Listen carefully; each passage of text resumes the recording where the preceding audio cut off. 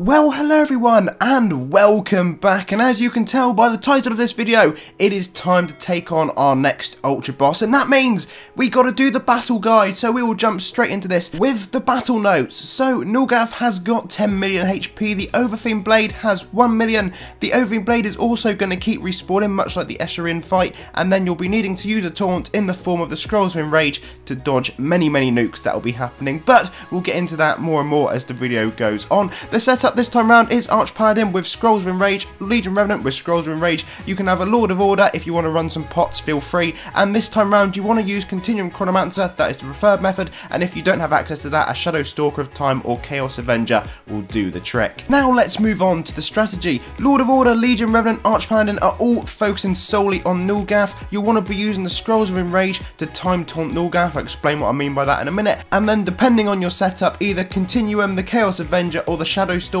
will be focusing on the Overfiend Blade as soon as it respawns, and then you can go on to Nulgath, but you'll see me doing that because in this case I'm running Continuum. So we're going to jump straight into this fight. As you can see, I'm solely on the sword at this moment in time because I need to get that 1 million HP down whilst everyone else is away on Nulgath. I've hidden players just to destroy the lag a little bit. You all know how these challenge fights go, but as you'll see when we eventually get the sword down in just a moment's time, already Nulgath's health is starting to make its way down. So let's talk about those timing taunts. As you have got two taunters, ideally let's just say the Archpaladin goes first because of the seals, that would make more sense. Just keep your eye on the status of the Scroll Enrage just so you make sure you've at least got some sort of taunt going on. You don't forget that since they've changed how focus applies, it now only runs for 6 seconds, but between the two of you, you have got 12 seconds there to use very wisely. You can just keep on rotating those two taunts and then you should be relatively okay throughout the fight. You will notice that sometimes some of the other members of the team do actually go down, but that's not the end of the world because you can literally just click straight back into the fight.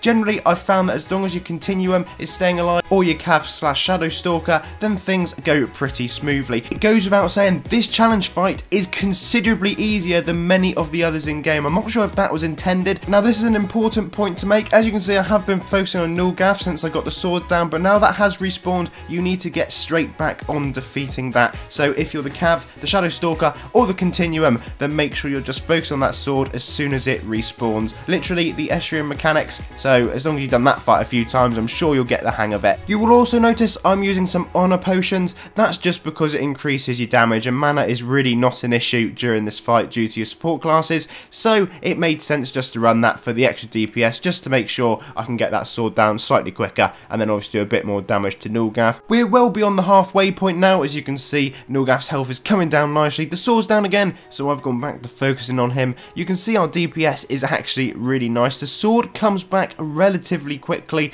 but you can get straight on that again. It has the boss shield on, so you're not going to be able to straight up nuke him with your chrono, but you can still do a fair amount of damage when you're using that 5th skill. I suspect many of you will be running the Chaos Avenger instead of Continuum, and that's not an issue at all. Just remember, we haven't got a Stone Crusher support in this time round, but it won't make that much of a difference to you at all. You may notice in the background, one of our team members has actually just gone down, already respawned back in, and the fight has just continued on. There was no extra damage to the rest of the team because you're well within the fight limits by this point. As long as you just keep on going. Obviously, if suddenly 3 of you wipe, then yes, you may just have to restart the fight. The main reasons for a squad wipe in this case would either just be not healing correctly and then therefore having no health to carry on, or those taunts are just not being timed overly well. So generally those would be the two things you just need to look at if you are struggling with this fight a little bit. But hopefully with this guide you'll be able to get there and at least get the job done with this class setup and your Scrolls of Enrage. If you don't know how to get Scrolls of Enrage, you have to join Spellcraft, and that is where you can grab them from, and obviously honor potions down at Ark and Grove.